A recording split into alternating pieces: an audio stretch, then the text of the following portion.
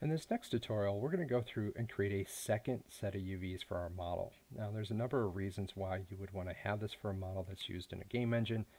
In our case, it's going to be because we want to be able to bake lighting information directly into a series of textures for the model.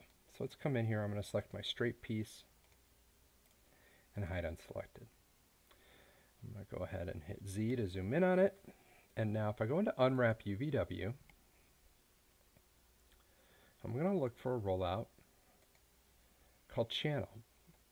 And in the channel, it defaults to Map Channel 1.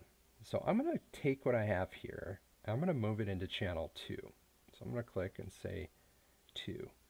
Now it's giving me a warning because this modifier will only allow you to work in one UV set. Now previously I had baked in my changes, so this unwrap I've done absolutely nothing. But what I want to do is I want to take the current state of these clean UVs that I unwrapped, and I want to move them into UV2 to use those as the basis for my light map. So I'm going to say move. Now when I open the UV editor, all of my UVs are inside here. So I'm going to go to Polygon, and I'm going to hit Pack Custom.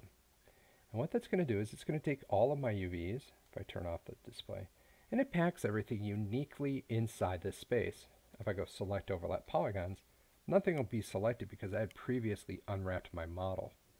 So what will happen now is when the software goes and generates light maps, it's going to use this information in order to create textures of where the lights hit. So I'm just going to maybe scale this in just a little bit so it's not just perfectly edge to edge. Alright, so I'm going to right click again and say Collapse to, and say yes. Alright, so now my main piece has light maps.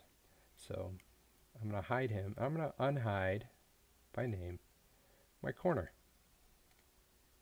So now here on my corner piece, if I put the unwrap on and I go to 2, I'm going to actually say abandon because there was already a base set of UVs created. So if I open the UV editor,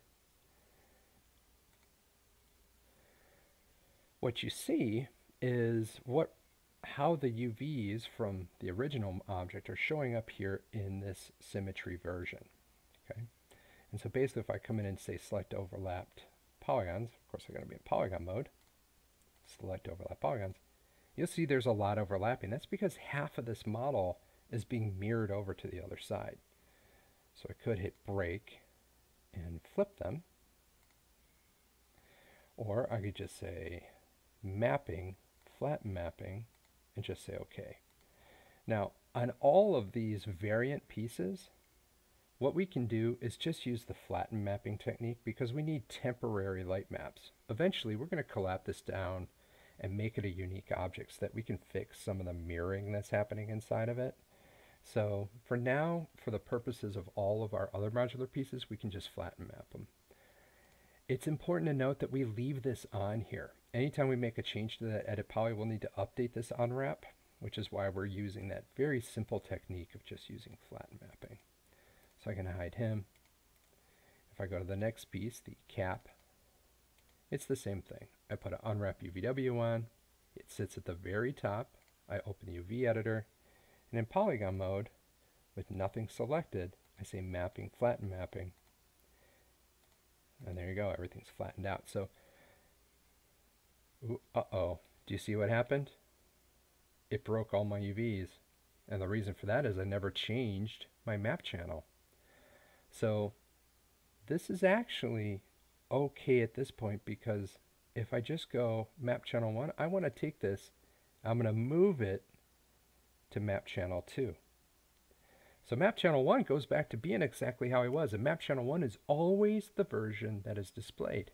And so now that crazy flat mapping version, he's stored up here in UV2. So you can continue going through the individual pieces.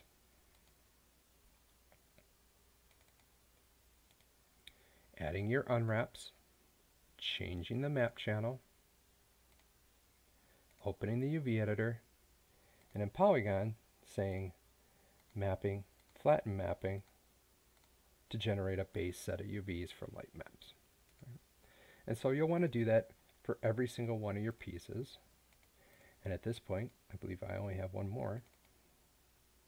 So I'll go through, unwrap UVW, open the UV editor. You could say abandon if you want. I say mapping. Oops, I gotta be in polygon. Mapping, flatten mapping. Okay. So now I have my light maps. So there you go. That's the process of creating light maps. Right now, we're working on our corridor set, but really any piece of static environment geometry is going to need that. So later on, when we get to building modular room pieces, you will use this same technique for them. Last but not least, of course, we're going to grab everything. And once again, export selected, and we're just going to overwrite that same export file from before. Okay?